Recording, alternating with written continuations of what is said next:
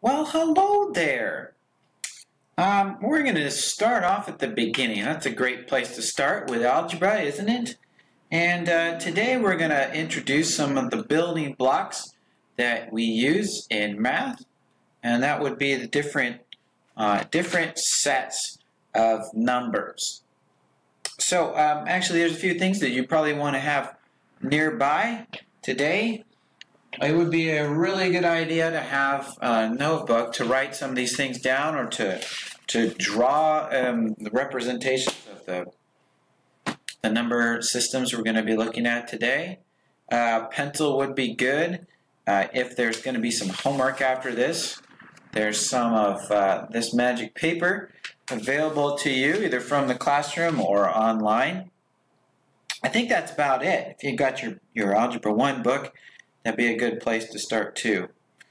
Alrighty then. Let's talk about how we classify things. If you have taken a life science class, you know that classification is a big deal in life science, with animals and plants and all kinds of other things, with funguses and with amoebas and all that kind of thing. And we've built these systems of putting things into categories so that we can study them in a more meaningful way. Okay, so if you have done any of that, let's take the example of animals, and I'll get maybe a different color here. No, this is not a different color. But let's start with your cat Mimi. Okay, there's Mimi, and Mimi. Let's put the little mark there. It's a French cat, and Mimi has certain characteristics about Mimi that makes Mimi Mimi. Mimi likes to eat dog food. Mimi likes to scratch on your couch. Mimi is severely overweight because you feed it too much. And Mimi is a lazy glutton. Okay? There's Mimi. Alright, those things are all true of Mimi. Okay, well, Mimi is just a cat. And there are many kinds of, like, let's say, domestic house cat, pet cats. And that would be a bigger category. Domestic cats, or we could say, you know, pet cats, is a bigger category, and Mimi's in there, and so is Fluffy and Squishy and Dig Dug and Paul. They're all in there, but they all fit in that category of domestic cats. We know that cats are not the only, domestic cats, home cats are not the only kinds of cats that there are in this world, so we're going to go a little bit bigger here. We're going to draw another category of cats, and that would be like the family of cats. Feline. Felines. Okay, well that's going to include tigers and lions, but not bears.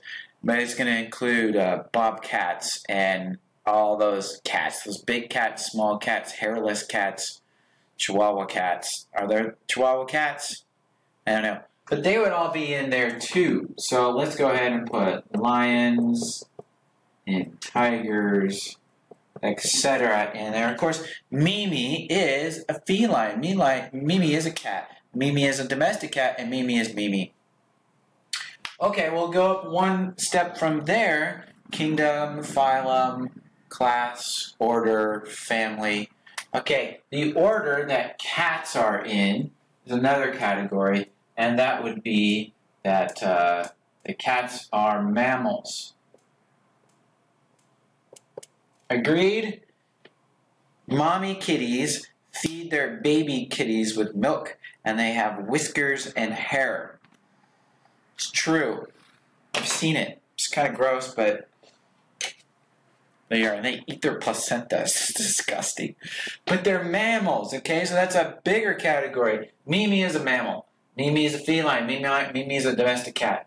A lion. Mimi's not a lion, though. So there's in but not in some of these cases. Mammals are animals. They're of the kingdom Animalia. I'll go with that and just keep it build from there. Kingdom.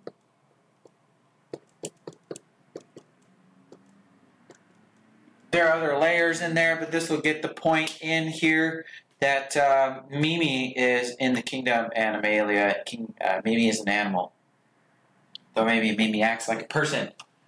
Okay, so that's how this works. Now we're going to do it with numbers. We're not going to do it with all numbers, but we're going to do it with what in math is called real numbers. We have a thing in math like this. Maybe you've seen this before, huh?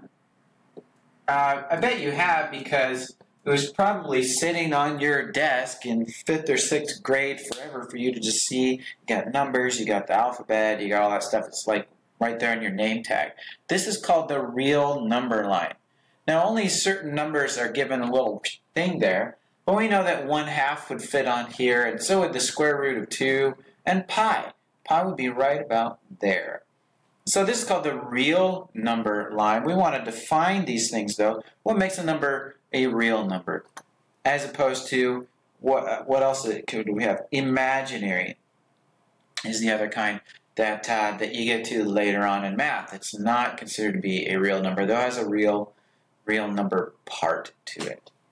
Okay, there is an infinite number of numbers on this real number line. Like I said, we could put in all the fractions in there. We could put in what's called irrational numbers, square roots.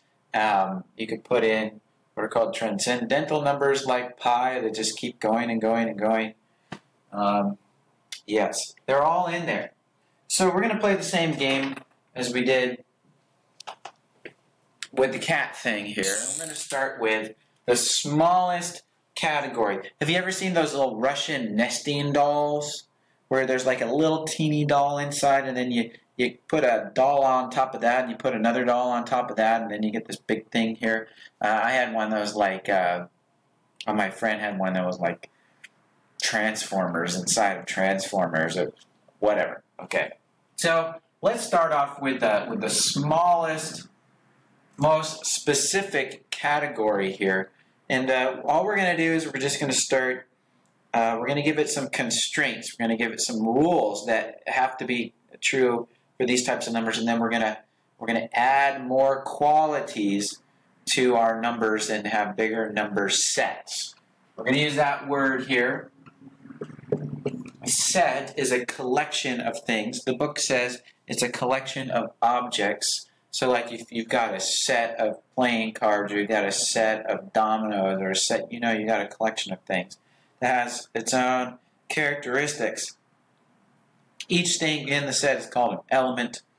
Okay, that's kind of the basic things. Oftentimes you write in math, you're going to write the fact that we've got a set. We're going to put whatever is in that set inside of brackets. Another way that they indicate sets of specific types, like the ones we have in the list, natural, whole, integers, is to give them letters. And they kind of do like this outliney thing. Here's the natural numbers. That letter represents the set of natural numbers. You've got whole numbers. You've got integers. It's usually an R, I think.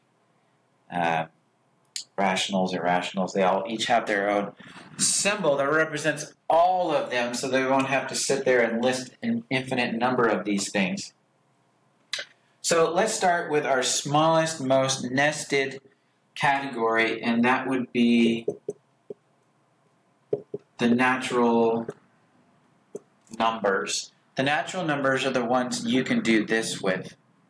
And you notice I started with 1, 2, 3, 4, 5, and up. Okay, so it starts at 1, 2, 3, 4, and then we just put dot, dot, dot, and that will go forever that way. It wouldn't even include 0. It would be right here at 1, and right here at 2, and right here at 3, and it doesn't count the halvesies and all that kind of stuff. It's just the ones that we got whole number things. In fact, if we want to talk about whole numbers, that's just one thing bigger. Whole numbers include all the natural numbers, this bubble here. Okay, it's that and the number 0. So it's 0, 1, 2, 3, 4, 5, and up. Okay, 0 is conceptually, mathematically, has only been around since like the 6th century AD, maybe 5th century, as an actual symbol. Usually they just had a blank space there. But that's our next layer up, is adding the number 0 into it. Okay. One layer up from that would be integers. Integers include both of these, so 0, 1, 2, 3, 4, and all of their opposites, or the negative numbers as well. So we go dot, dot, dot, -3, -2, -1, 0, 1, 2, 3, dot, dot, dot. Okay, so we include now the negatives, the opposites of all of the natural numbers. That's what we include now with integers. And then we go up another layer, and we're going to include one more specific thing here. We can have what's called rational. Rational, main root here is ratio. This means that we can include fractions. You'd probably say, well, 1's not a fraction. Well, yeah, it is. I can write it as 1 over 1, and 2 over 1, and 3 over 1. I can write them as the ratio of two natural numbers, or two whole numbers. I think that's the most common definition for a rational number. The ratio of two whole numbers. I can even do this, 0 over 1. So 0 will count in there. But now we're adding things like 1/2 and 1/3 and 2/5. Anything we can write as a fraction counts, and these all count and can be written that way as well. That's a handy tool to have in math. The next layer up includes what? Irrational numbers.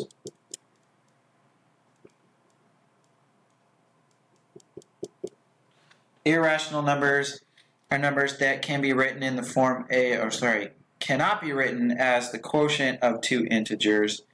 All right, here's where you start getting things like square roots and numbers like pi that don't have a normal decimal expansion. Like you can't just write it and it stops like at 0.25 and then you stop.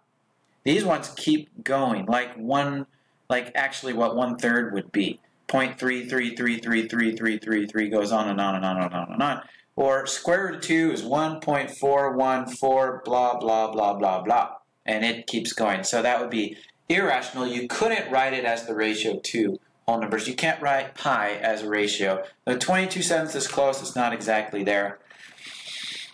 Okay, so if we include rational, and I guess irrational is its own category. If we put both of those in the same thing, rational and irrational, then we have the real numbers. That's our biggest bubble, our biggest thing there.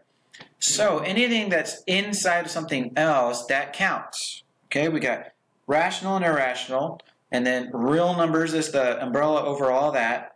And they'll ask questions about 5. Okay, they say, what categories does 5 belong to? Well, obviously, it's a real number. It is, it's not irrational, it's rational. It's an integer, it's a whole number, and it's a natural number.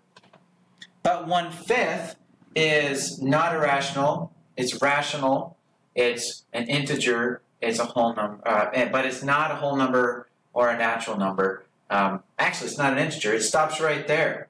It's real and rational, but that's it. Or 3 square root 2, we put it into this category right here. It's a real number and irrational, but it doesn't fit any of the other characteristics. That's pretty much the way that this one works. They want to know, can I count it? Is it in more than one set? What are the characteristics of this number? Like which ways can I use it? And it's very helpful to keep those things in mind when we're doing math. I can do this operation with this because it's a real number. I can't do this operation. I can put it on the line. I can't put it on the line. Very important to know those types of things.